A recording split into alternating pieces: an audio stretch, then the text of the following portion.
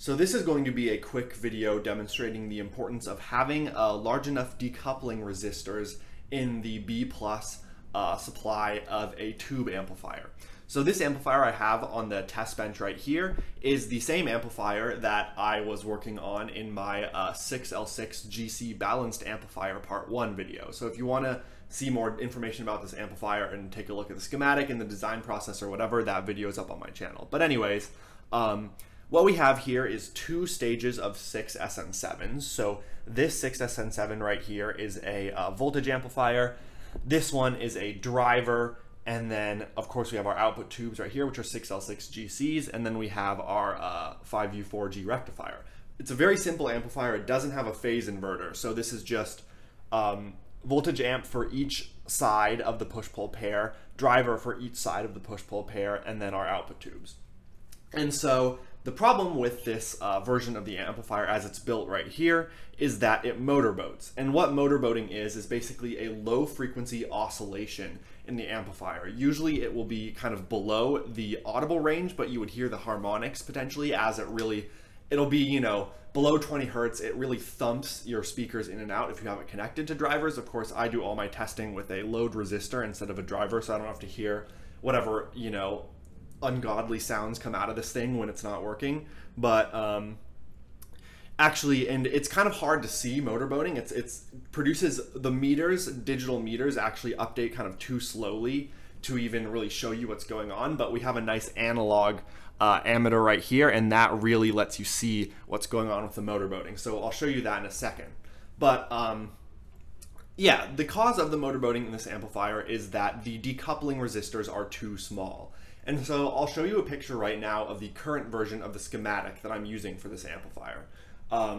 That's the version that's configured right now, the one that doesn't work. So this version of the schematic has the B+ supply is a simple tube, full wave tube rectifier, capacitor input with a choke. And then we have marked as B+ is where the B+ goes to the output tube. So that's marked as B+ on the schematic. Then marked as V2+ is our driver tube power supply.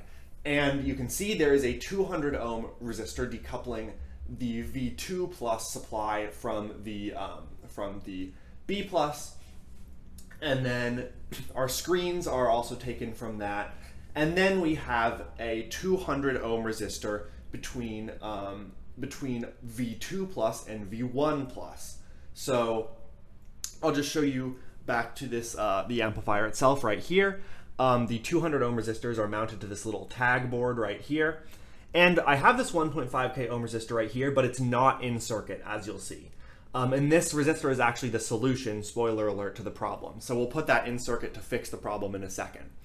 But essentially, when you don't have large enough resistors, you're not filtering out the low frequency noise that occurs between stages. So if one stage has a very slight, you know, variations in current draw, those can get fed back if they're low enough in frequency and they're not being filtered adequately. They can get fed to an earlier stage in the amplifier. And then you get a sort of a feedback loop where that stage is then, you know, amplifying these variations that then get fed back in even higher magnitude to the subsequent stages, and then you sort of amplify this low frequency noise throughout your amplifier. And the way to prevent this is to include higher value resistors, and also to increase the capacitance. Now we have plenty of capacitance for decoupling. We have a 47 microfarad decoupling / filter capacitor with each of these B+ supplies, with V2+, with V1+, and with a screen supply.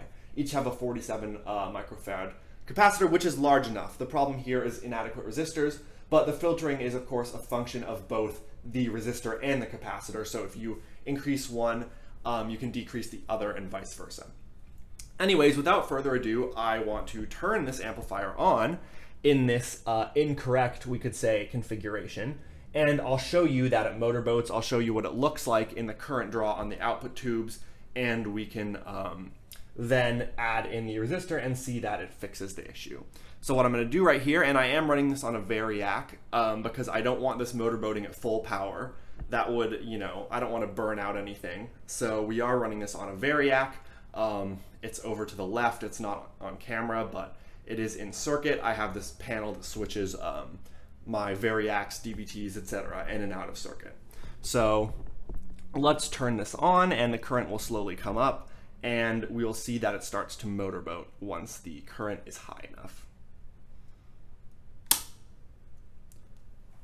So the amplifier is on now. You can see our voltage here. This voltmeter is a little bit low. It's actually probably closer to 100. Our tubes haven't warmed up yet. So we can see these meters are showing the current draw from the tubes, from the output tubes, that is.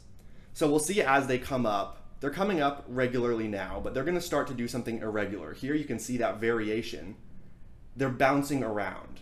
The current draw should not be bouncing around like that. And you can see this meter has an even harder time understanding what's going on. It's just constantly, auto-ranging itself, and it's barely even showing any values. This cheaper meter is actually having a better time of it. But you can see that this looks really weird on the current meters. It's hard to tell what's even happening. But if we go zoom in on the panel ammeter, we can see that it's kind of jiggling back and forth. It's actually really slight, so it's hard to see. I've got to stabilize the camera. But you can see right there that our ammeter is actually jiggling back and forth like that. That is actually easier to see on an analog meter because the frequency is so low that the DMMs have a hard time even understanding what's going on. They're constantly auto-ranging themselves.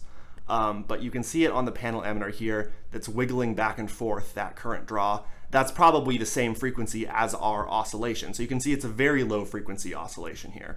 But yeah, so let's fix the problem now by adding a resistor. So I'm going to turn this off.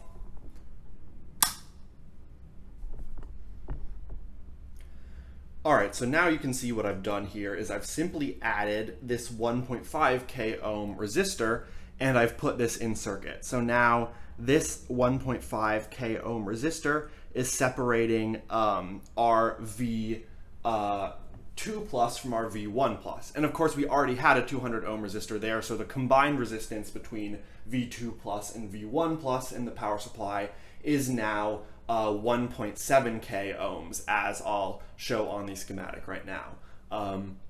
So yeah, so we've just increased the value of that power supply decoupling resistor, and now let's power up the amp, and you'll see hopefully that that we no longer have this oscillation issue.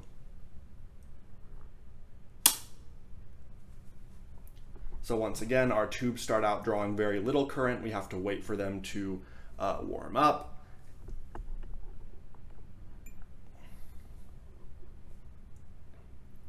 All right, so the current draw is starting to increase, and I'll show you again the ammeter.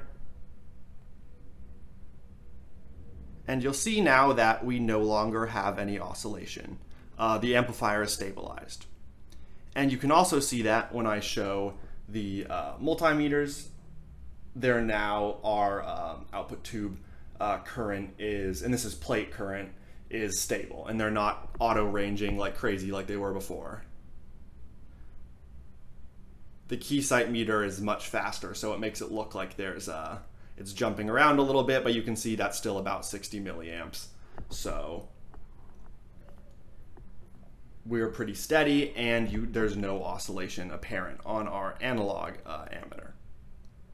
So yeah, simple fix. And if you have an amplifier that is oscillating, I'm going to turn this off so I don't electrocute myself. If you have an amplifier that is oscillating in this fashion, a low frequency oscillation like that, you should, of course, check the power supply decoupling between the stages. So, if it's a design that's already been designed by somebody else and you're restoring it or repairing it, obviously you would expect that the designer took into account the proper amount of resistance and capacitance. But of course, it's possible that you have a short, so maybe your resistor, is partially shorted or fully shorted, or there's something else that's shorting it out, and you don't have the right amount of resistance. Maybe someone modified or moved the resistors, anything like that could happen. Or alternatively, your capacitor, and probably more likely, your capacitor could be could have lost some of its capacitance. Maybe it's completely leaky, maybe it's gone open. Capacitors, of course, fail in all sorts of ways, especially the electrolytics that you typically see in decoupling applications. So yeah, that's another thing to check, to just make sure that your capacitor is providing the right value of capacitance and that your resistor is correct. And of course, if you're like me and you're designing an amplifier, you can calculate these RC filters such that your cutoff frequency is something really low, and that will fix the issue. Or if you're like me and you're lazy and you also want your power supply voltages to be as high as possible for your tubes, so you want the minimum amount of resistance necessary to stop these oscillations, you can just build it and see what you need to do. And I might have to increase these resistances a little bit more to make sure we're fully stable, especially the 200 ohm resistor between the drivers and the B+, in the output tube B+, so might have to do that. But anyways, quick video just demonstrating that in case anyone's having issues with motorboating, that is definitely one solution to it. Oh, and one more thing to add, this is a form of motorboating that occurs even with no negative feedback, because the feedback is actually occurring in the power supply. So if you have a form of motorboating that occurs only when your negative feedback is connected, that could be related to just phase shift in your low frequency cutoffs. So that's kind of a separate thing, but low frequency instability issues, even with negative feedback disconnected, very likely to be motorboating induced by something in your B+ supply like this.